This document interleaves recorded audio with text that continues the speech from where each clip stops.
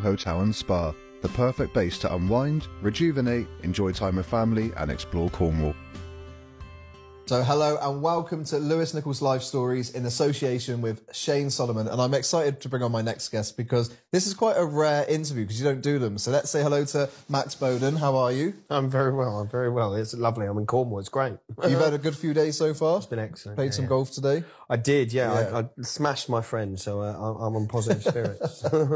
So you don't normally do a lot of interviews, so we're really happy that you're coming on today and talking about your life so far because, I mean, you've done a lot in quite a short amount of time. It feels that way, yeah. No, it's I've kind of crammed a lot in, haven't I? Yeah. But, no, it is rare. I try not to talk about myself too much because I find it boring. Well, we've got an hour of it now. Yeah, so yeah, I better get used to it.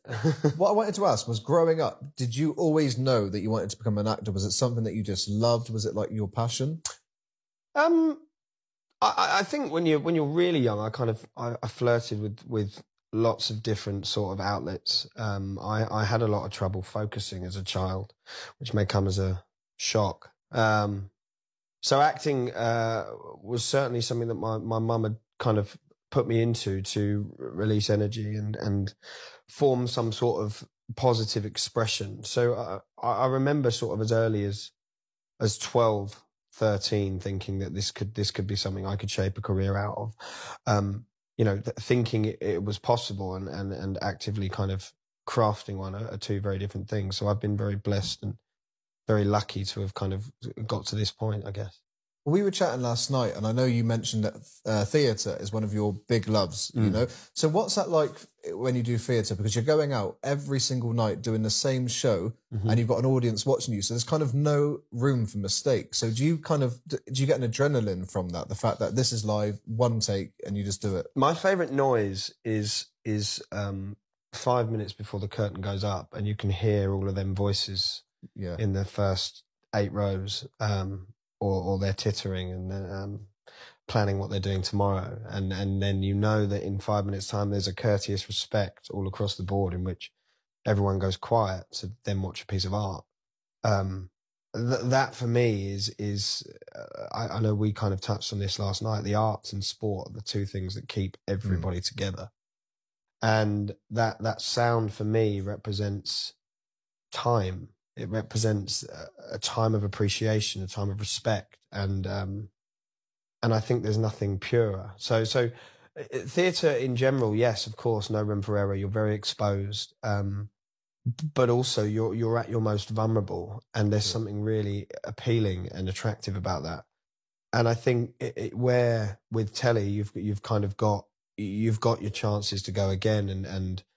You know, what you do lack is a process a lot of the time. You know, you don't get to rehearse. You don't get to continue to build your arc. You kind of go straight with it. And especially a show, continuing drama, it's all very impulsive. It's immediate. You know, you've got to be there and present in the moment. I love the process. I always find that's the most exhilarating part. So that's why I love theatre. Do you have a preference over theatre and television? So, like, what would you prefer?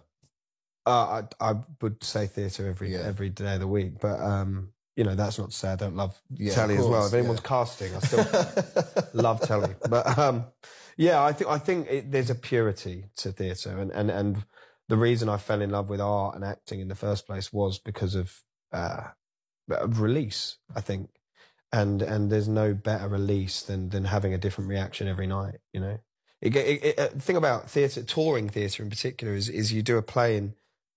Let's say a military play, you do a play in Portsmouth and you do a play in Bristol, it's going to go down different in Portsmouth because it's a military town, so all the jokes register differently. And following that sort of history of our country, I find is breathtaking at times. So let's jump back now, 10 years ago with Waterloo Road. Now, I spoke to you just a little bit earlier about this. Waterloo Road, one of the biggest shows. It was set in Manchester and it was one of BBC's most loved shows. It then went to Scotland and it kind of changed a little bit.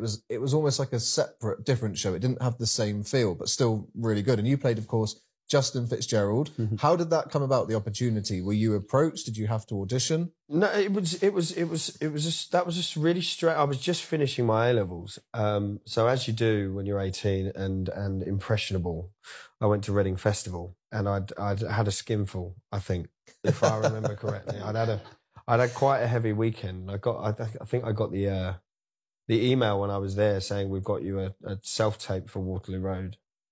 And I did it with my mum, and I think she likes to think that she was possibly the star of that audition because she gave it much more welly than I did.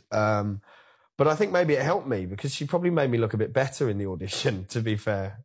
And then, yeah, so I had one self-tape, and then they flew me to Glasgow about 3 days later. And I had another read there, and then 2 days after that, back there to do a screen test with Neil Pearson. So it was very quick. And it kind of layered the ground for what television work can be like. So I remember it being a very exciting time. Well, your character was centre of the show. And I mean, if I remember, your on-screen dad was the head teacher. So, you were going through so much, and Justin was such a complex character. You didn't quite know where he was going to go. Did you enjoy that character development of seeing where Justin was going to go? Yeah. I mean, I always find a real drive in characters who have these multi-dimensional personalities. They have broken homes or a lack of positive support. And there was something that kind of registered at the time. I'd just lost my granddad, who was essentially my massive paternal role. I lived a lot there, and it was a really tough time. And I think there was a bit of resonance in what was going on in Justin's situation, in that his mum and dad had split up, so he was feeling this abandonment and this loss. And I think I like to think that these things fall into place right at the right time, and certainly that was one of them moments. Do you ever have it as an actor where, you just mentioned there, you're going through your own situations, your own life struggles, you then go and play a character and you're so focused, and then you have to go back home and kind of, oh, I'm back to me going through this. Yes. Is that difficult? Yes, it is. I think I was kind of moved by growing up by actors who lost themselves, or certainly gave a lot of themselves or a lot into their roles. I remember watching Heath Ledger do the Joker in 2008, and watching Mark Rylance do Jerusalem in 2011. I think watching two actors play really risky, divisive roles, and it really, really kind of blew my mind that these actors could make these choices and make them make sense. Yeah. And I think it's easy to do, especially when the stories are quite resonant to yourself. It's easy to lose yourself in the heat of what you're trying to do, because ultimately we're trying to tell a very natural and positive story, or positive in terms of the output. To continue that at a level of consistency, I think you have to kind of allow yourself to lose a little bit of you, and then regain it. It's very important to regain it. Was it your decision then with Waterloo Road, when you're leaving the show? Did you decide to leave, or did they say, look, the time's up for the character? No. I mean, we obviously, that was 2014, and the show, that was the closing of that era of Waterloo Road. We finished in, I want to say, the August, and that was it. The show then went for obviously quite a long time. Went for about 8 years. But it was I think it was the right time for the show to finish at that point. It needed to breathe some new life into it. And you always ask after a job, where is that character now, or where do I think they are now?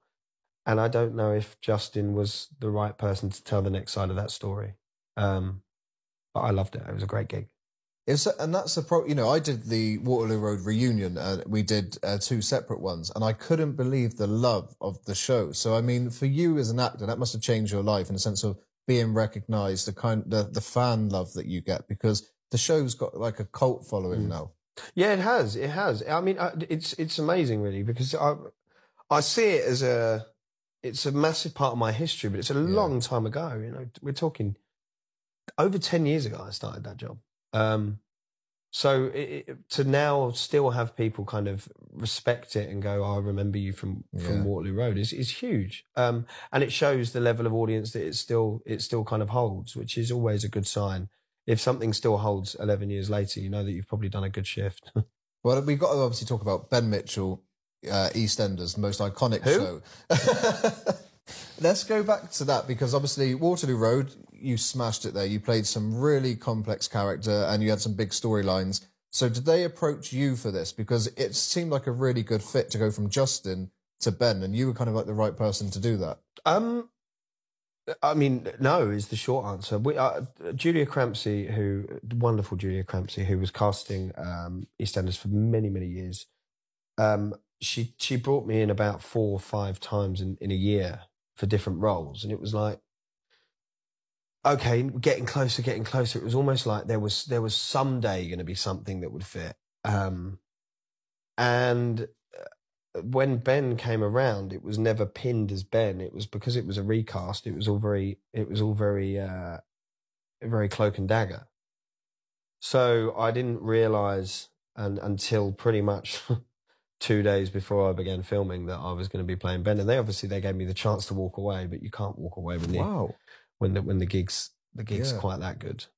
Yeah. Were you ever skeptical? Because the character Ben Mitchell became like the Sugar Babes lineup. It kept changing. People kind of like, it's one of many Ben Mitchell. So were you kind of like, oh, people are going to be like, here we go, another recast? Well, and most Ben Mitchells do the same dances as the Sugar Babes as well. Yes, massively. I think with a show like EastEnders, it's cultural. It's a part of British culture. And there's a level of expectation that goes with that anyway. Then to put it as probably the biggest character ever in soap history be his son it's daunting. Yeah. It's daunting. And also naturally there's a level of skepticism from an audience perspective when there's a recast anyway, because you associate with whomever has done it before. So yeah, there was a level of skepticism. There was a level of fear, but I kind of had to rid myself of that pretty quick, because it's 100 miles an hour. What was it like meeting the on-screen family? Because I know you've worked with Steve McFadden before when you were just 8. Yeah. So, but did he remember you from that, or did you have to say, "Oh, no, no, no"? I don't think so. I mean, he remembered the gig, obviously. Yeah. And then my mum was rooting through old memorabilia, and we found photos, obviously. So we reminisced many a time. Yeah, it was definitely scary. I remember going in there on a Monday morning, and my first scene was with Sharon and Phil. Wow, which iconic.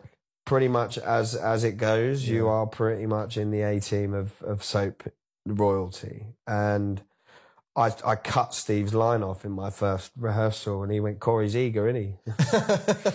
And that was it. Kind of broke the ice. Yeah. And then I felt like I was ready to go. You know, it was daunting. I was nerve-wracking, but it was a special moment.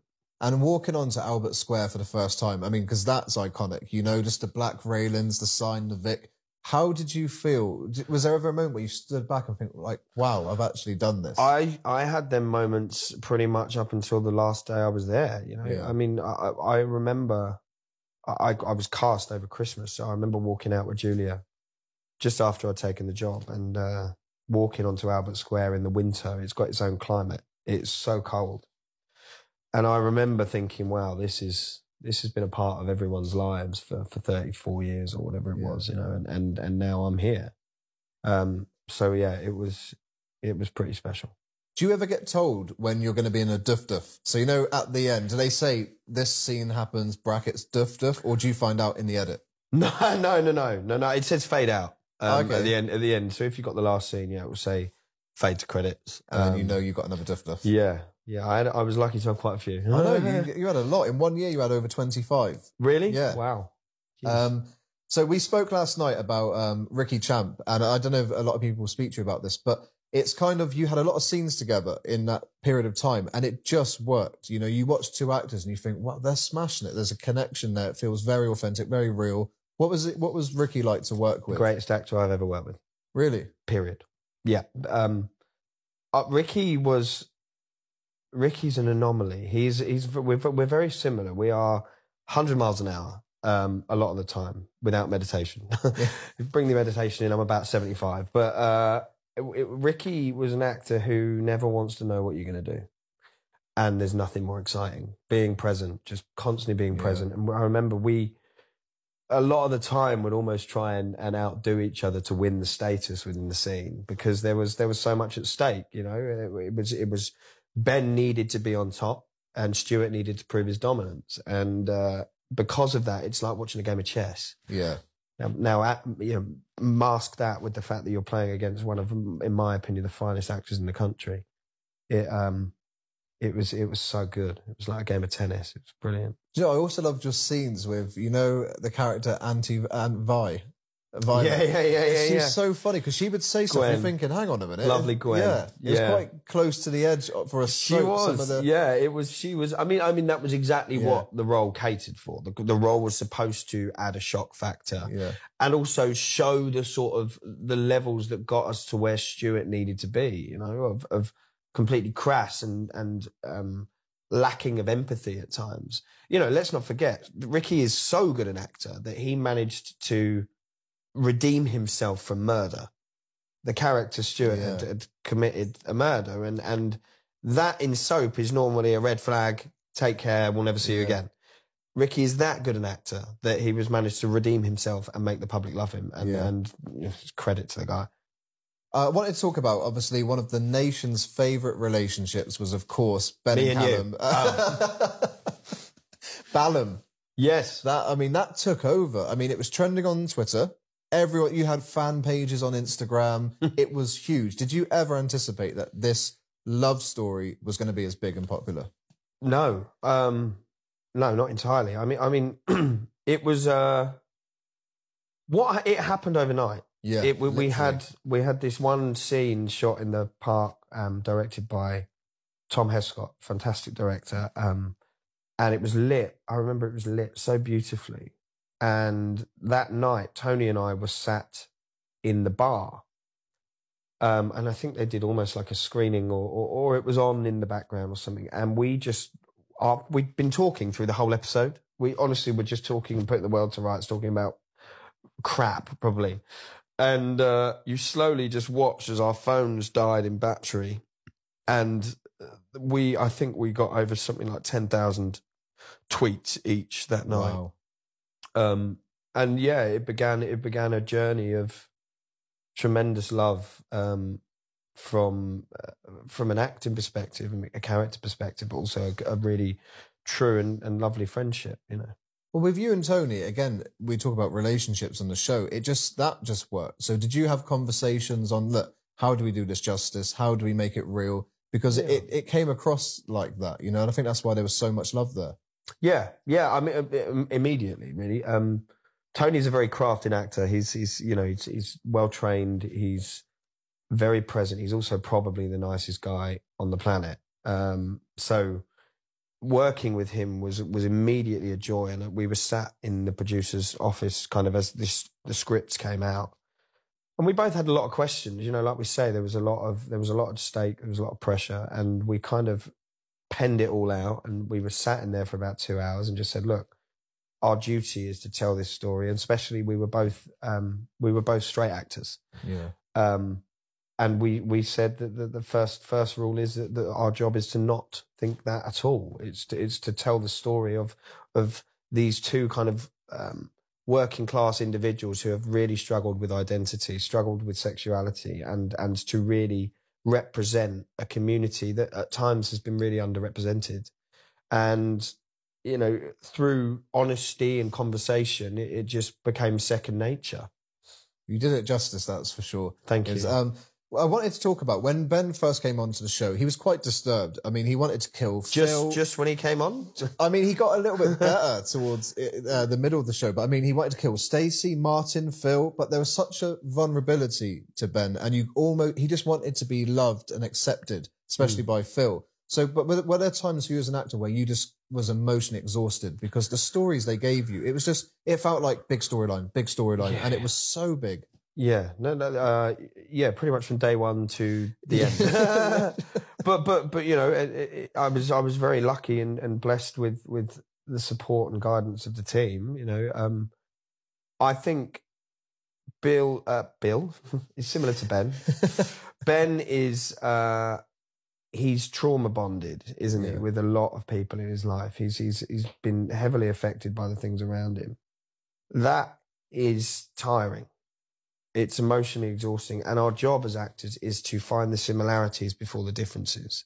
You know, I always start with, okay, what can I, you know, I'm thinking, what can I associate with the best? What are these kind of dark, right, kill it, you two. What are the dark points that I can kind of respond to with the most truth? And in doing that, then you start to explore the differences and go, okay, how would I do this? Yet how would Ben do this? And you know, I remember that first year, so much was happening so quickly. And because of that, yeah, there was exhaustion, there was a bit of burnout. Because the show works like no other. Yeah. You are always on the go, and things change all the time because it's so fast paced. But you know, we had a really strong team, and it's a great cast. We are so blessed with the people that work there, and it's very communal. So kind of eventually what happens is as soon as someone is starting to burn out or get tired, then the baton gets passed, and you know, it's on to the next story that will hopefully cater for the big build-ups and the big kind of climaxes, you know.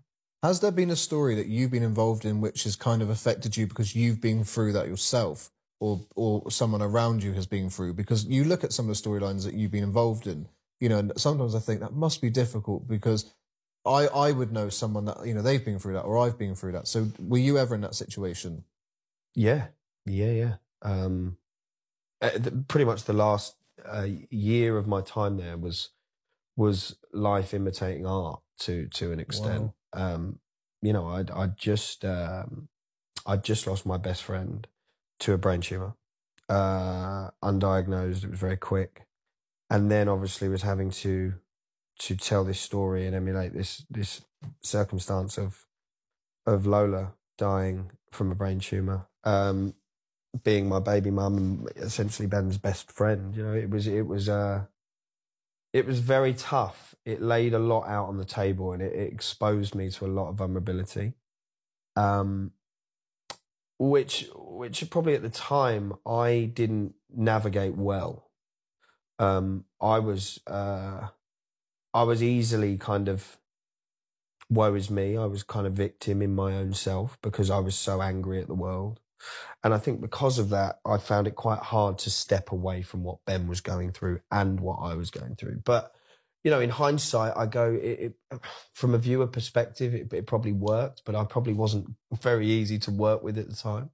And you know, it's very important for any sort of individual who wants to grow and kind of look at their future rather than their moments of weakness to kind of accept that and go, look, it was a tough old time. Yeah. It was, but you know what? I'm a hell of a lot stronger for it. I was blessed with really great family and really great friends, and you know, I feel like I've healed a lot post that, and you know, it's about growth. It's all about growth, and as an actor as well, you know, it's a reminder that sometimes we are more important than the project, and to not always allow yourself to get too lost, because getting yourself back can often be hard. Yeah. But yeah, I think that was definitely the hardest period of my professional life.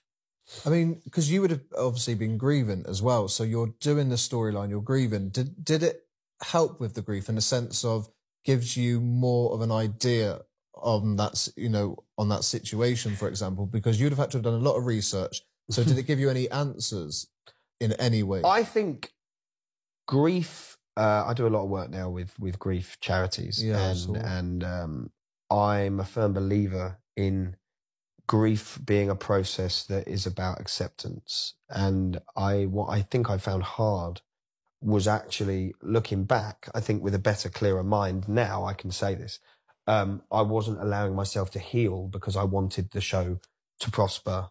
Yeah. And I wanted my performance to really give back. And it was almost selfish from my part, because it was like I wanted to respect what I'd been through.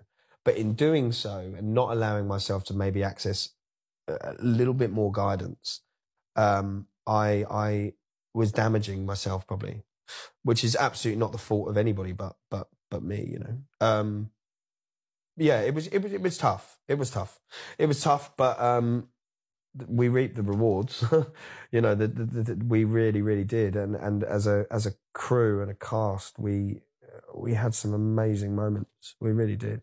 The reason I asked you the question about, you know, any storylines that affected you is because sometimes you watch the show and, you know, it's good you have it on in the background and it's nice. But when you would watch your performances, especially for me being a fan of the show, it would really kind of catch you. Think, wow, you know, there was so much emotion in the performance. You're just drawn in and you watch every moment. And that's why I asked the question, because you just give off so much. And it's same with Gillian, you know, you just have this way of connecting with an audience. So are you aware of that yourself? No, no. I mean, hearing it is obviously, thank you. It's incredibly kind. It's very hard and important to leave ego at the door as an actor. Ego is the thing that makes you weak. And I think if you start to indulge, this is why I don't watch a lot of it back, because if you start to indulge and get complacent and go, I'm the best actor in the world, that's obviously not what I'm saying, but I'm giving you the hypothesis, then you will stop working as hard. And then if you watch it and go, I'm the worst actor in the world, then you want to give it up. Yeah. And so I try and steer clear too much of that. And then we put it on in the green room when you entered earlier. Yeah. It's the first time I've seen it. A lot of us here will agree, and I think a lot of the fans would agree, you're the best and most popular Ben Mitchell. You know, you the storylines, the performance. So that's why it was such a shock this year when it was announced that you were leaving the show. And the BBC's announcement was very brief, and there were multiple reports that you left, that you were asked to leave. What's the truth with that? Were you sacked from the show, or did you walk away? Look, I think the important thing was my time. My time was ready. I was ready. I was very tired, and like I said, I wasn't me. You know, I wasn't.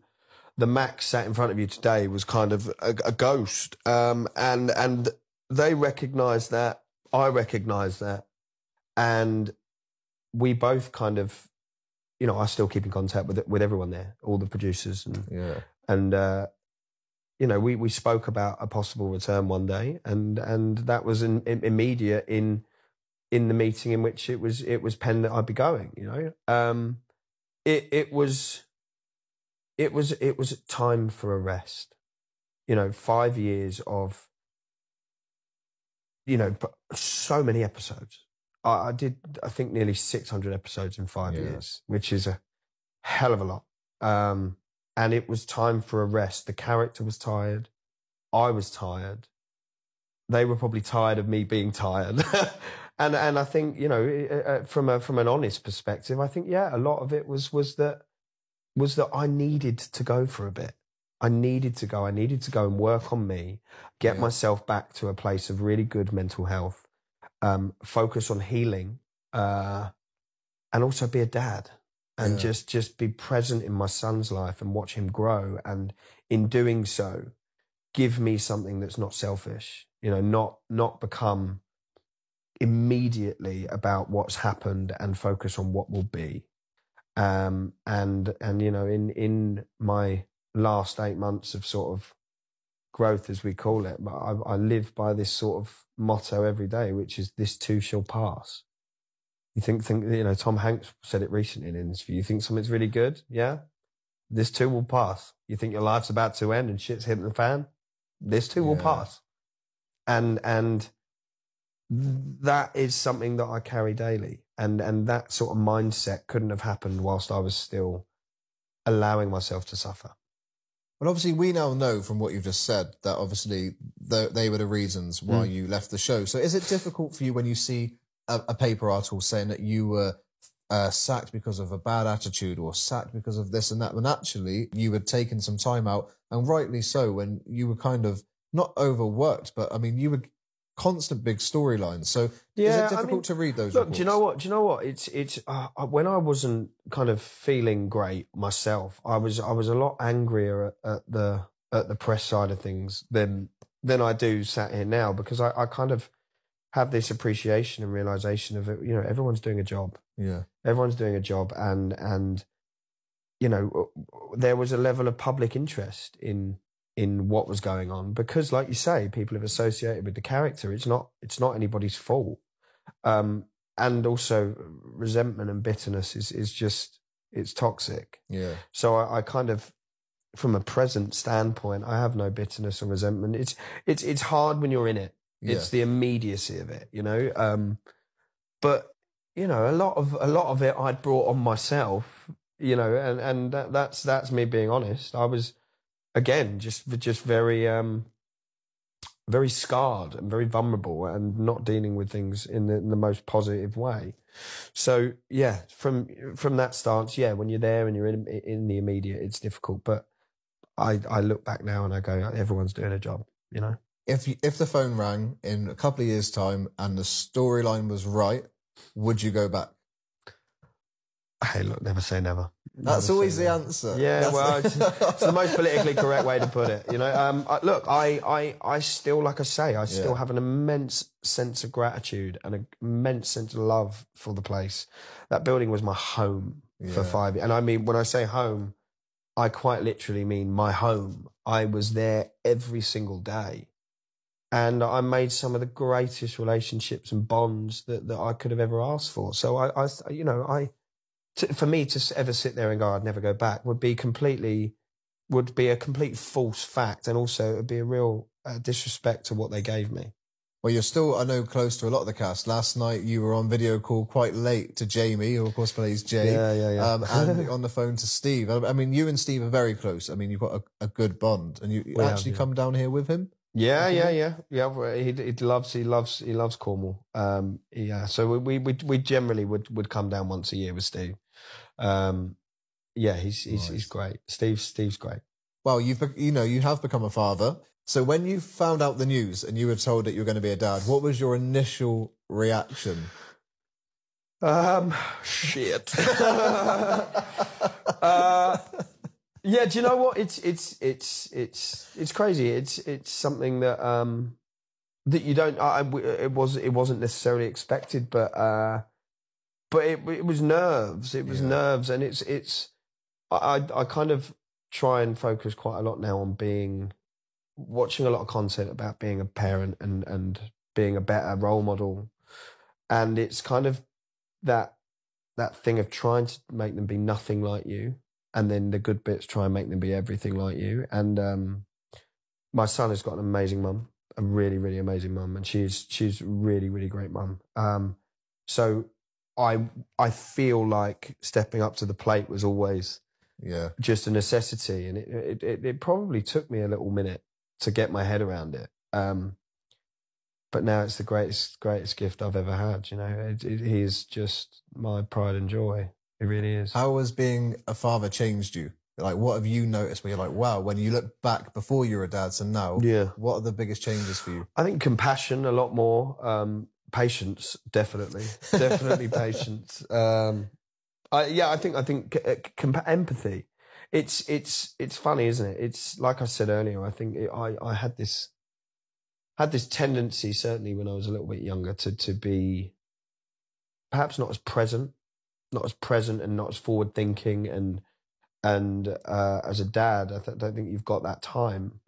And I think it's one of the greatest gifts that anybody could ever possibly get, which is to be able to influence somebody making better decisions. And you know, I'm blessed. I'm blessed in that I get to be that guy. I get to be that role model for my son. Well, family is a big thing for you, and I know you've got an amazing relationship with your nan. I mean, Shane was I might not now. I've been gone for 3 days. She'll be fuming. What's your relationship like with your nan? Because you do seem like best friends, you know? We're best friends. We're best friends. She's the gift that keeps on giving. She's 85 and she's still the hardest woman I've ever met. She's we live together, you know. We live together, and nobody on the planet, bar maybe my son, makes me happier. And I hope vice versa. If I get home and she's fuming, then I know that we'll cut this out. What's next for you now? Because obviously you've gone from strength to strength, and we know just how versatile of an actor you are. So what's next for you, project-wise? What are you working on? Well, I'm on the road as of next month. I'm doing a play, which is great. I'm going back to the roots, and then, you know, very much like every actor, it's back to the drawing board, I suppose, after that, and kind of look at what I want. I think I will probably take a little bit of time out after this, just because, you know, I'm away again for 6 months now, and I don't want to miss too much of my son's sort of life. So hopefully a job that will keep me local would be nice for a bit, and then we'll see. If Strictly or The Jungle came calling, what would your answer be? Could we see you foxtrotting or eating kangaroo testicles? I've eaten worse. Look, I don't know. I mean, look, I think, but I love watching both. I've got friends that have done both, obviously. I think they're amazing experiences. It would just have to be the right time. You know, I'd have to feel like it was the right move for my career and for my family. And I know it's cliche, but never say never. Well, Max, honestly, thank you so much for joining us today, because I know you don't do a lot of these, but you're an incredible actor and even better guy. So thank you for joining us on the show. Thank you very much. Thank you. This interview has been proudly brought to you by the Cornwall Hotel and Spa.